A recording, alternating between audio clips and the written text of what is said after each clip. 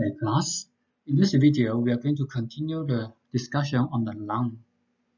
In the previous video, we have introduced three lung access syndrome. It can be either exterior access or interior access, the lung cold, the lung heat, the phlegm dampness. In this video, we are going to introduce another two of deficiency. Firstly, the lung qi deficiency. The lung qi deficiency, this deficiency can be from the body constitution. So this patient always have deficiency even before the disease. It also can be affected by the pathogens. The pathogens cause deficiency. It can be the lung qi deficiency or lung yin deficiency. The patient may present as cough, but this cough, the sound of the cough is very low. So from what's the difference from the cough, the lung heat, the dampness, and the phlegm? Those are access syndrome. You will see very clear, loud voice, even with the cough, with the noise of the phlegm, a lot of phlegm, mucus. The lung qi deficiency. This cough, you can feel it's very soft. This kind of cough. The other cough, the patient may present is you see the difference from the voices, stronger and weak. This can help you to identify the deficiency and excess. This is the diagnostic method from listening. The very strong cough, sometimes when you hear the noise from the phlegm, it's very similar to when you use the straw, you blow the water, the air into the water, the kind of bubble sounds. Those are the phlegm. So that's the diagnostic from listening. Lung qi deficiency, the cough, the weak, the sound is weak. The patient, because of this is a deficiency, the lung qi deficiency falls in the category of qi deficiency. The patient may present as short of breath, reluctance to talk, low voice, so doesn't speak loudly, pale facial complexion, fatigue, spontaneous sweating, a pale tongue with thin pulse. In the treatment, because of this is a deficiency, we're going to tonify the lung to help the lung to regulate the qi, to tonify the spleen, tonify the qi. On the kidney, receiving the qi, this is actually the function of the qi. So as you can see, for our treatment, we're going to focus on the lung, firstly, because this is a lung qi deficiency. We're going to focus on the spleen, that's where the source, the acquired qi comes from. We're going to tonify the kidney, that's the original qi, where the innate qi comes from. The treatments, we're going to use a combination of acupuncture and Moxibustion. Tonifying techniques focus on hand Tai meridian, foot Tai meridian, foot Tai spleen meridian, foot Shaoyin meridian. Foot Shaoyin meridian is the kidney meridian, Ren meridian. The Ren meridian is the meridian, the sea of the yin meridian, and related back 2 points. So we can use lung 9, spleen 6, kidney 3, Ren 17. Ren 17 is where the qi gathered. So this is also a very special point. Ren 6, again, the sea of the qi, Room 4. Spleen, stomach 36, bladder 13, bladder 20, bladder 23, bladder 23, 肾腧, the kidney. So we have introduced bladder 20, bladder 13, bladder 23. This is related to the lung, 20 related to the spleen, 23 related to the kidney. These 3 points you also can use as a set of prescription. You're going to choose from 3 regions. Although there are only 3 points, if you use both sides, there are 6 points. This prescription, this set of prescription is very useful because you're treating on 3 regions, in the upper jaw, in the middle jaw, in the lower jaw. These points are also related to the specific organs, the lung, the spleen, and the kidney. These are one of the most important points for the lungs problem. More specifically, problems related to the qi disorder. This qi disorder, why I don't use cough? Because qi disorder doesn't have to be cough. It also can be other symptoms. Anything related to the qi, you can use these 3 as a set. The lung yin deficiency. The lung yin deficiency may develop from the body constitution as well. This patient always has yin deficiency. It also can develop from the wind heat. The heat affects the consumed body fluid, cause yin deficiency. This patient also may present as cough. But this cough is a dry cough, so there's no phlegm.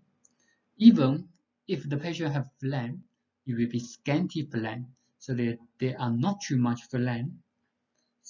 The phlegm will be sticky because this phlegm has been concentrated. Because of the heat, why the volume of the phlegm is little? Because of the heat. Once because of the yin deficiency, the patient doesn't have enough fluid, so it will reduce the volume of the phlegm. The second, the yin deficiency may affect the heat, may have the deficiency heat. The heat will concentrate the phlegm, make the phlegm sticky. The patient also may coughing with blood, dry throats, hoarse sound, hoarse voices, skinny, thin body constitution, the heat, the feverish sensation in the palms and under the soles. The patient may present as tidal fever, night sweating, red tongue with less coating, so a red tongue with no coating with less fluid, or dry coating. Thin rapid pulse. Why the pulse will be thin? That's because of yin deficiency, you don't have enough fluid in the body. Rapid, that's because of the heat. Yin deficiency may result in deficiency heat. So these are the common manifestations of lung yin deficiency. We're going to use acupuncture. We don't use much Moxibustion. We're going to use reinforcing techniques or even manipulation for yin deficiency with deficiency heat. We're going to focus on hand tying, foot sawing, and related back shu points. Lung 9, lung 1, lung 5, lung 7, lung 6. Lung 6 is very important for coughing blood. Lung 10, kidney 3, kidney 6. Kidney 6 and kidney 3 are important for nourishing in. Bladder 13, bladder 23, bladder 43.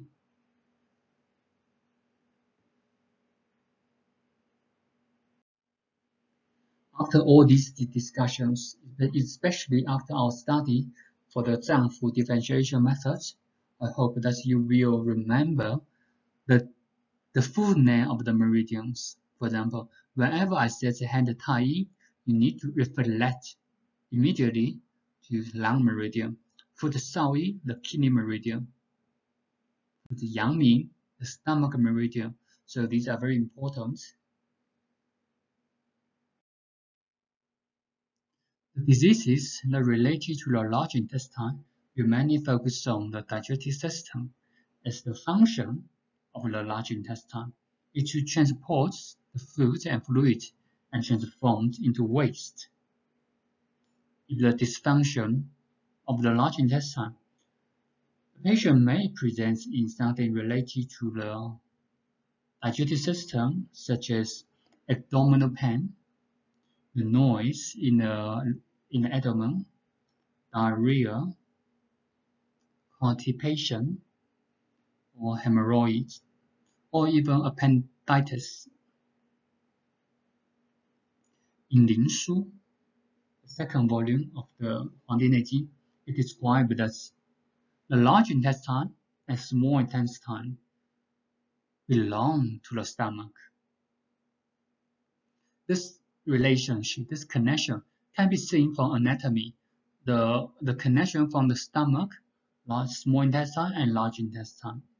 It also can be explained from the functions. All these organs are related to the digestive system. So the diseases that are related to large intestine has very close relationship to the lung, spleen, stomach, small intestine.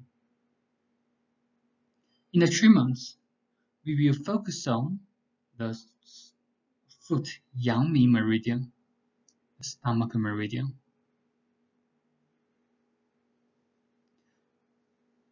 The large intestine with excess syndrome. Reducing the food retention, smoothing the qi of four organs. The excess syndrome. The excess syndrome of the stomach, of the large intestine, mostly due to food retention. This is more specifically in children. So mostly food retention. It also can be damp heat. Damp heat is also a kind of excess syndrome. We can use acupuncture with reducing methods. We don't use Moxibustion. Commonly used Ren 12, Stomach 25, Stomach 36, Stomach 37, Stomach 15, Pericardium 6, Sanjiao 6. Sanjiao 6 has a very specific function for constipation, which means it can activate the qi circulation in the large intestine. Ren 12 is the front mu points of the Fu organs. As you can see here, the excess syndrome, we use the front mu points. Tianshu, two turn against the belly button. This is also a very useful point on the stomach meridian. Stomach 36, Stomach 37. Stomach 37 is the low C points of the large intestine. Spleen 15, pericardium 6.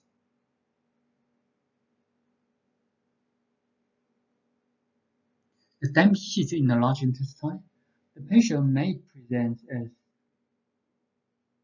abdominal pain,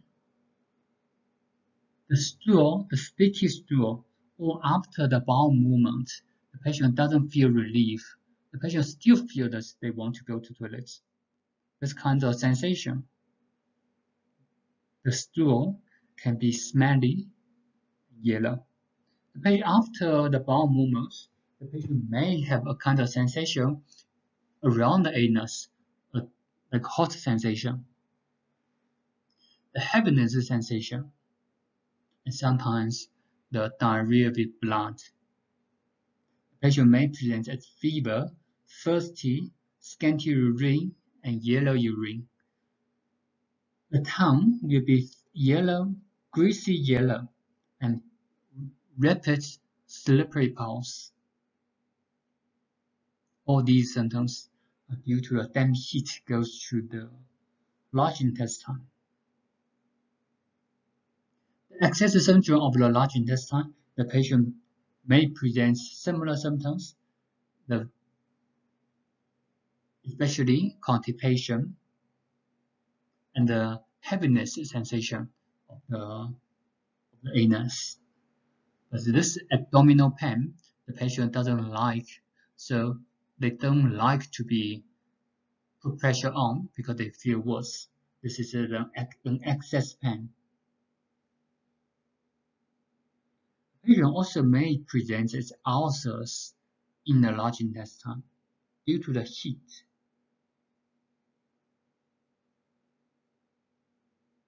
In the treatments, you're going to clear the dampness and the heat. You're going to smooth the qi and organs. As you can see here, the treatment principles sometimes are very similar. The reason is that these are the principles. As long as they excess or heat, you can use similar principles. Still, we use acupuncture. We don't use Moxibustion. We can use zone 12, stomach 25, stomach 36, stomach 37, large intestine 4, and large intestine 11. As you can see these points, some are points related to the large intestine and stomach. Some points are very good at clearing the heat, such as large intestine 4 and large intestine 11.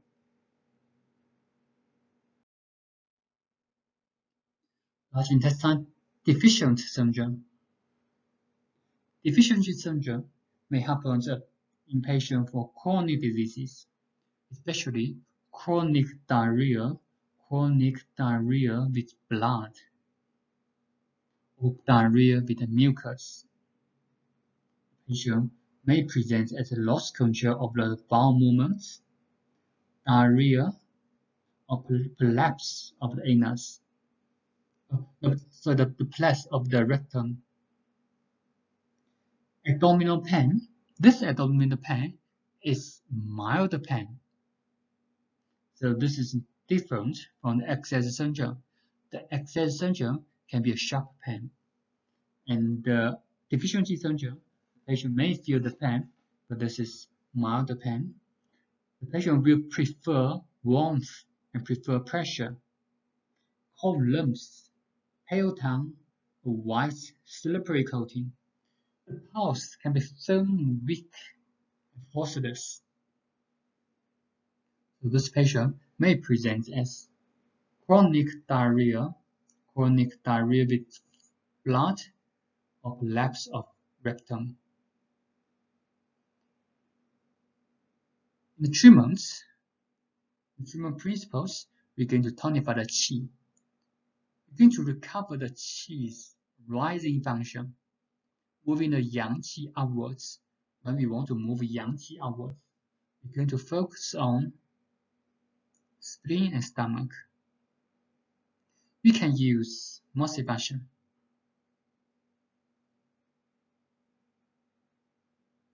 We also can use the combination of acupuncture and Moxibustion. If we use acupuncture, we're going to use reinforcing technique. We can use zone 6, zone 4, zone 12. As you can see here, we use similar points, but we will apply very different techniques. Do 20, do 1, stomach 36, stomach, bladder 20, bladder 21, bladder 25. Bladder 21, 胃腧, 胃, the stomach, bladder 25, 大肠书, 大肠 is the large intestine in Mandarin. Rule 1, normally we don't use acupuncture. We can, but normally we don't. We can use Moxibustion if you want to use. Large intestine cold syndrome. This syndrome is due to the cold pathogen, or the cold pathogen can be bacterial pathogen or from the food. If the patient eats the cold food, you drink the cold beer, or eat a lot of sushi. So these may result in large intestine cold syndrome. The patient may present as abdominal pain, diarrhea, white greasy coating, and the pulse may be deep and slow. In the treatments, we're going to warm the internal organs, expel the coldness, relieve the pain, stop diarrhea. We can use Moxibustion and acupuncture and Moxibustion, the combination. We're going to use purging methods because this is an excess syndrome.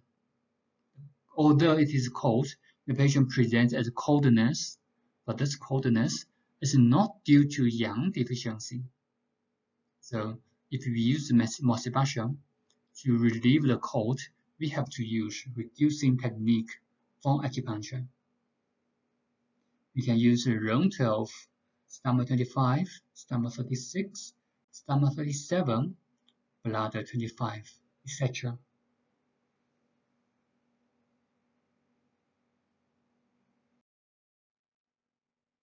The last syndrome in the large intestine, in the intestinal dryness due to fluid insufficiency.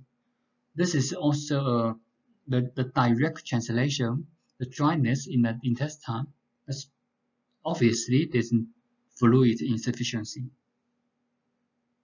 This patient may have the body constitution of yin deficiency.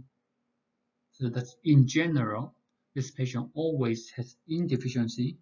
In the meantime, the patient may suffer from the heat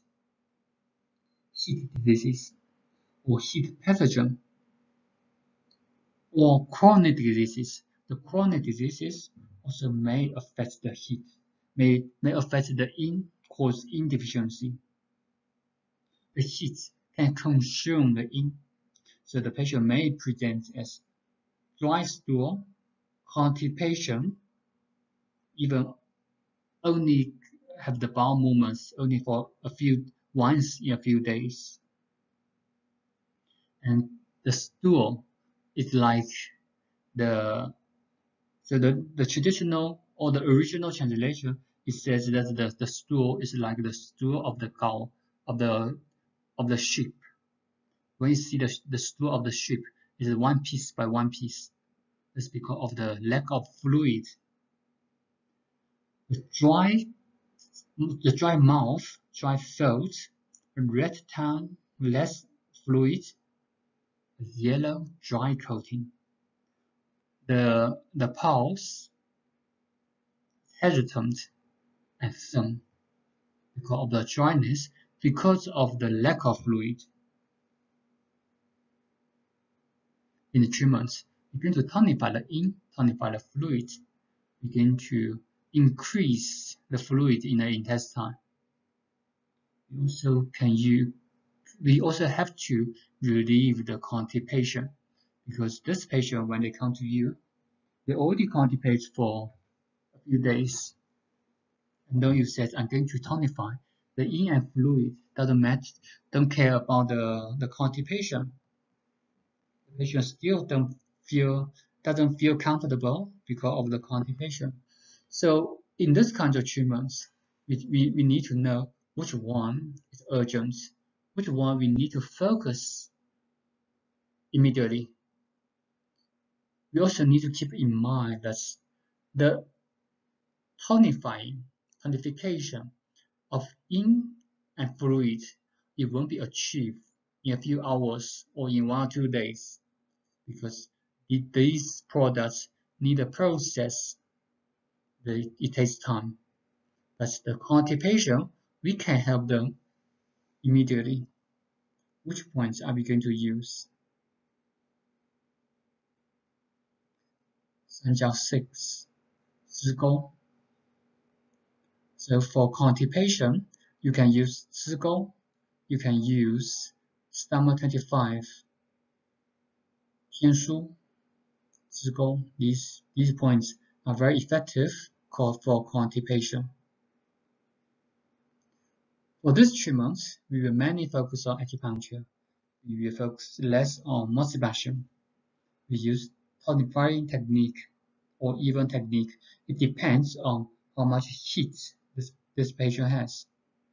We can use the large intestine 4, stomach 36, stomach 37, pericardium 6, 3角6, kidney 3, kidney 6, bladder 25. Again, we mentioned kidney 3 and kidney 6. These two are very important for yin deficiency. Okay. So in lung yin deficiency, we also have mentioned kidney 3 and kidney 6. Stomach 37, anything related to the large intestine, we can use stomach 37, even acute appendicitis. If the patient is waiting to go to the hospital for the surgery, while waiting, what can you do? The patient suffers from severe pain. What can we do? What can you do to assist? So for acute appendicitis, we're not suggesting to replace the surgery with acupuncture. We are not suggesting that you're going to convince the patient. You don't have to do surgery, you can do acupuncture only. But in the other situation, the patient has booked for 911, has called 911, but the 911 need to take 1 or 2 hours to come to you because of the traffic. The patient is in pain. What can you do? Needling technique, stomach 37, to relieve the pain. We see how the effect is. Sometimes the patient may be relieved immediately. So it all depends on the individuals. And then in this situation, why we say acupuncture for emergency, we save time for the further diagnostics, the further treatments. So for this, when we see a patient like this, or whenever you experience similar situation, you will never ask the patient to accept the treatment without further examinations. This is unprofessional. Even acupuncture can relieve the appendicitis effectively.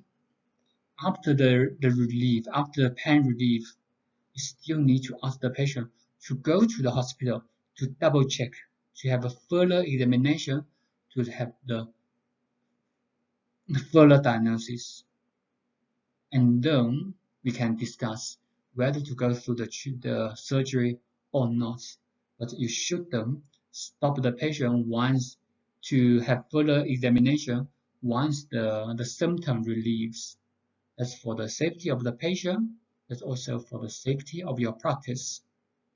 That's why it's very important to understand the diseases, the nature of the diseases, as well as the modern examination, the modern pathogenesis from conventional medicine. What are the mechanism of this disease? What's the prognosis? What's the development? What are the prognosis of those diseases?